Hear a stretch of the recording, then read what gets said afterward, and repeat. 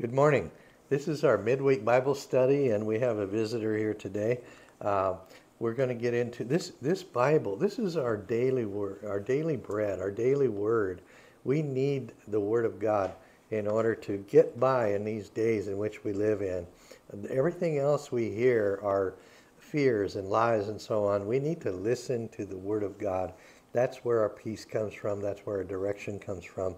So we thank the Lord for our daily bread. Let's go to prayer. Our Lord Jesus, we thank you for the opportunity to open up your word, to listen to what you have to say to us by your word and by your spirit. We pray, Lord, bless this message to those that are listening. We pray, Lord, that hearts would be open to receive.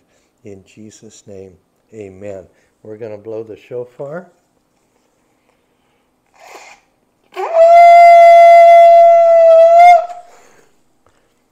And that didn't eliminate our visitor. So let's get into the study. Therefore, since we have this ministry, the Apostle Paul in 2 Corinthians chapter 4 is where we're at today. And he begins the first verse there with therefore.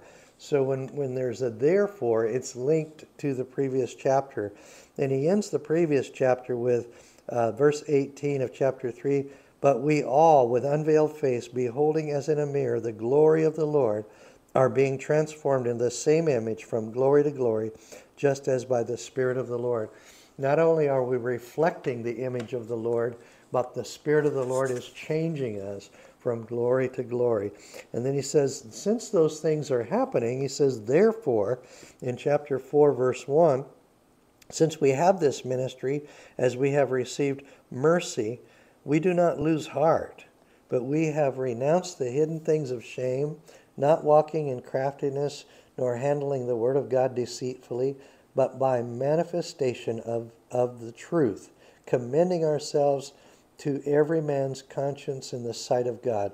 And so since we have the Lord Jesus Christ in our life, we're reflecting his glory. He's changing us from glory to glory, and we present the Word of God without any worldly or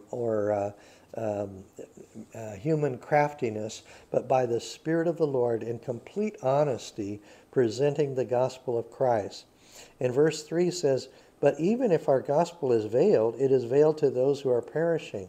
So our gospel that we preach is clear and true, but to those that are perishing, it is veiled because the minds, but it goes on to say in this verse, whose minds, verse 4, the God of this world has blinded, who do not believe, lest the light of the gospel of the glory of Christ, who is the image of God, should shine on them. So that's the work of the enemy, trying to keep the minds blinded of those that don't know the Lord, those that have not believed yet, so that they won't come to salvation. He works very hard trying to keep people's focus on the world, on things here and now, and not on the things of God, not on eternity. If people's minds would be focused on eternity, they would be seeking Jesus. They would be wanting hope for eternity, but the devil has them distracted and blinded so that they can't see the gospel of Christ. They can't hear it clearly. And so we don't veil it, we don't hide it, we present it, but the enemy tries to blind people from seeing the truth. For we do not preach ourselves, but Christ the Lord, and ourselves your bondservants for Jesus' sake.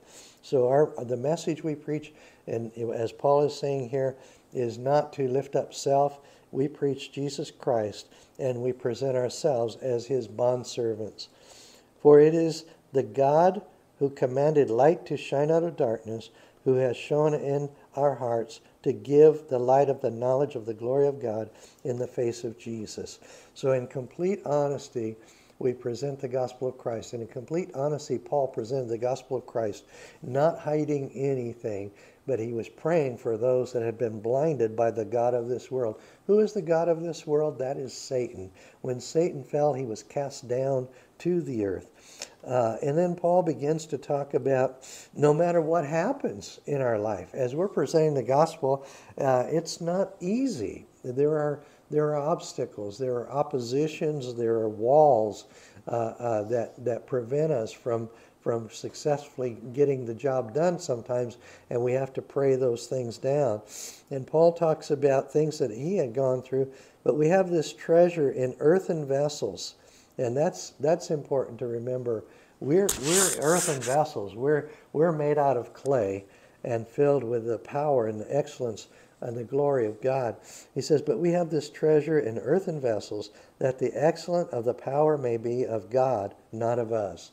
So we can't take any credit for the power of the message of Christ. It's all of God.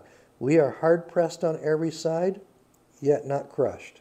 Look at the comparison he gives here. This is what we're going through, but we're not going to be stopped.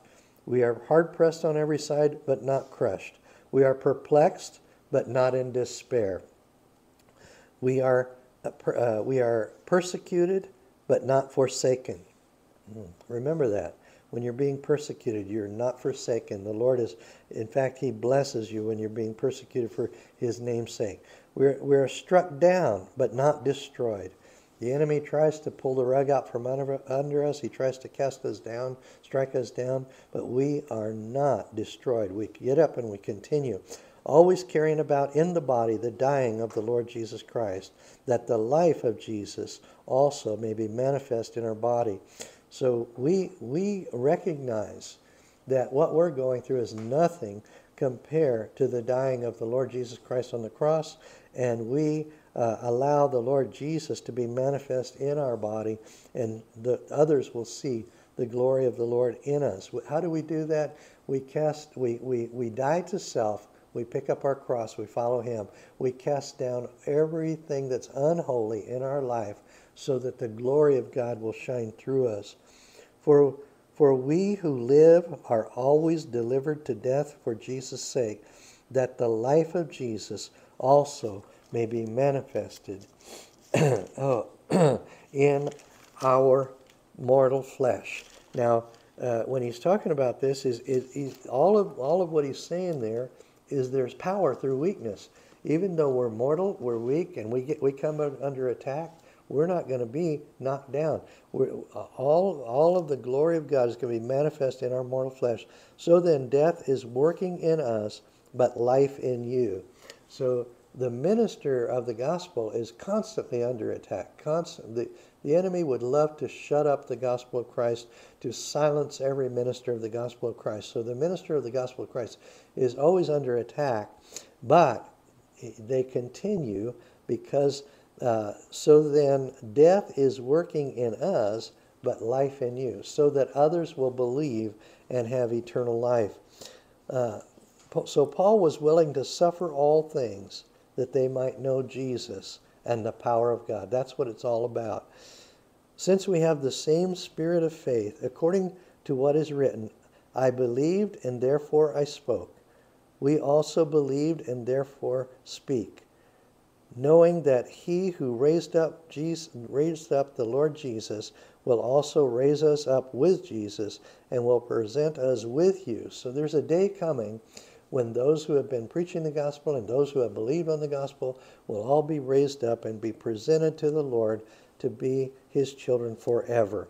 For all things, verse 15, for all things are for your sakes, that grace, having spread through the many, may cause thanksgiving to abound to the glory of God. So the grace of God that brings people to salvation, we're saved by grace. It's not by our own works. We're saved by grace through faith. And so that the grace that has spread through the many may cause thanksgiving to abound to the glory of God, that we can give him all the glory. We can take no credit even for our salvation. It is all by the grace of God.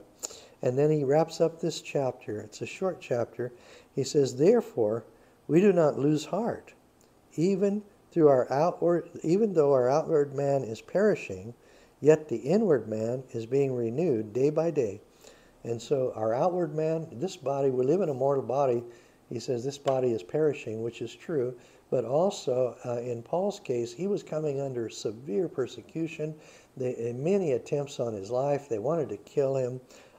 He was shipwrecked several times. All these things, beaten, left for dead, stoned, left for dead. All these things he suffered that the inward man may be renewed day by day, and that he would be able to present the gospel of Christ to those that are hungry. For our light affliction is all the things the Apostle Paul went through. You know, being stoned and left for dead, we would say, man, that's pretty serious. He says, all our light affliction, which is but for a moment. In other words, he says, that was nothing. It was very light, and it was just for a moment, is working for us a far more exceeding and eternal weight of glory, while we do not look at the things which are seen, but the things which are not seen. If our focus is on the natural, the physical, what we can see right now, then we're missing the message.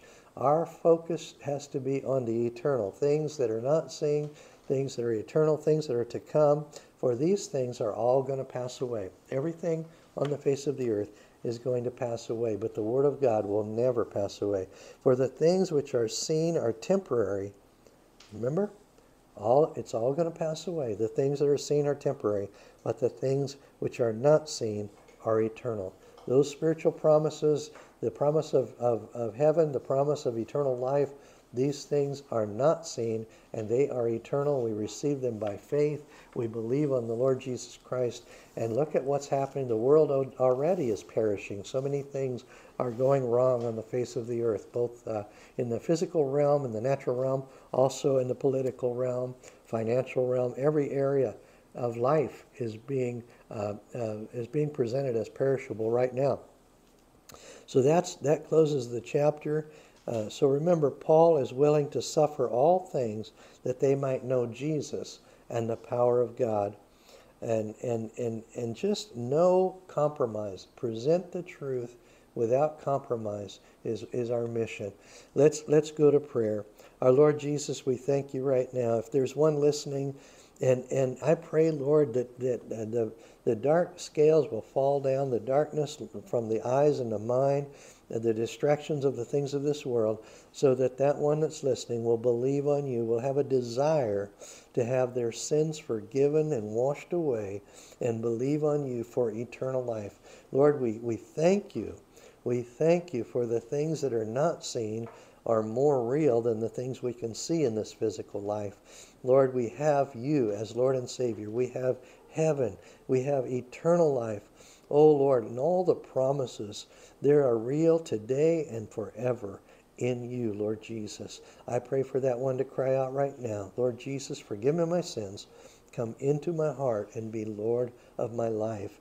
With godly sorrow, ask the Lord to forgive your sins right now and come in and be Lord of your life. Lord, I pray for the church to be stirred up in this great end-time harvest. It's time to go out in the fields. It's time to bring them in. Lord, use the body of Christ, I pray. In Jesus' name, amen. Look for an encouraging message on Saturday morning, and I thank you for listening. God bless you. Have a wonderful day in Christ Jesus.